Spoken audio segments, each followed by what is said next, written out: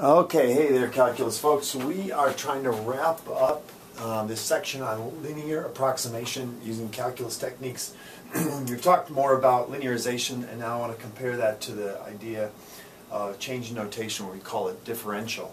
Again, a linear approximation.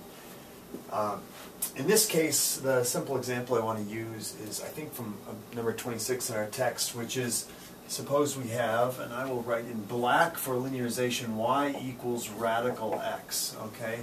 And we've got, in this case, I'll review this with linearization first just to compare the two. And we're going to say, suppose we're going to use this to find radical 2, okay? Decimal approximation for radical 2, and our simple nearest convenient point is going to be the point 1 comma 1, all right? So if you remember, what we do is we simply take the derivative of this. So y prime, we can think of it also as f of x. F prime of x is equal to, well, we've been doing this all the time, so it's going to be 1 over 2 radical x. Okay, so just put that into exponential form and use the power rule, and you got it? Well, we now have the slope of this, and actually, it would be useful, I think, to think in terms of a picture at this point too. So if we go to our graph of this, you're just going to get a nice square root function. Let's call that point right there as 1 comma 1, and then I'm going to approximate it here at 2. Okay, but I've got this tangent line that's coming along like this, and I've now found that, well, at 1, when I plug that in, f prime of 1 is 1/2, okay? So there it is. My slope is 1/2. So I have a point, 1 comma 1, I have a slope, I can put this into point slope form and then modify it, and that gives me the linearization. L of x then is going to be equal to 1/2, and then my x minus the point 1, and then it would be minus 1 over here, but it's plus 1 over here, and so this is the linearization, okay? And if I plug in what I'm interested in finding is when it's 2, so L of 2 then is equal to 1/2, 2 minus 1 plus 1, well, what does that equal? That's just 1 and 1/2, so that's 1.5 to write it in decimal terms. There's my linear approximation of the square root of 2, and we know that really it's 1.414, so it's off by a bit, but I've gone quite a ways beyond where I would expect my window of real accuracy to be. Okay, but now to compare this to the idea of a differential, all right? Here we're sort of going back to the way we developed the concept of a derivative and really thinking about what does it mean to compare change in x and change in y. And we're going to call this the delta x. It's also dx. Here, this amount, and again, if you sort of think about our original notation, which I can do here, that if we have y prime, that's really taking the derivative of y with respect to the variable x, okay?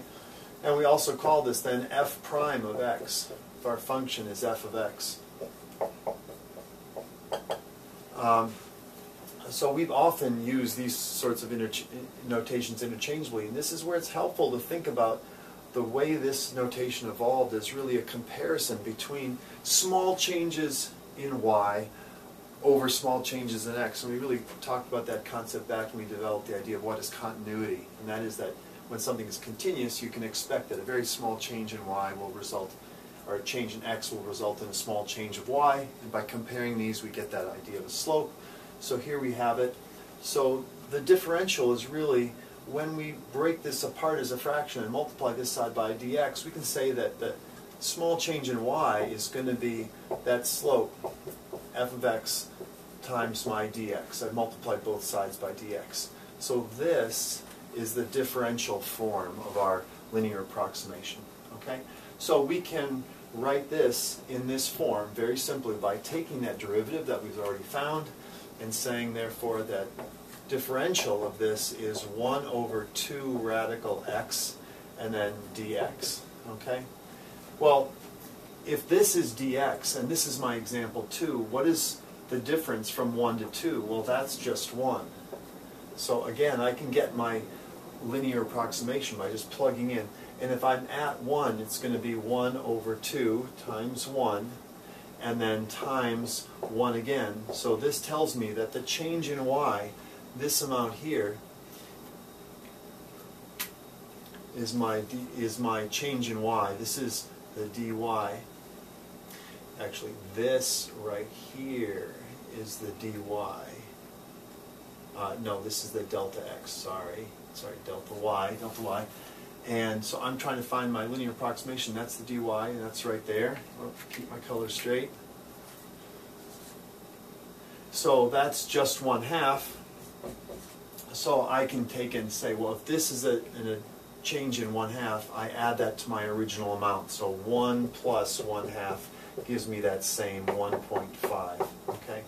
A lot of times we're just interested in what is the discrepancy that we're adding on or subtracting. All right. So a simple problem in the book will be in 24b. It's write the linearization of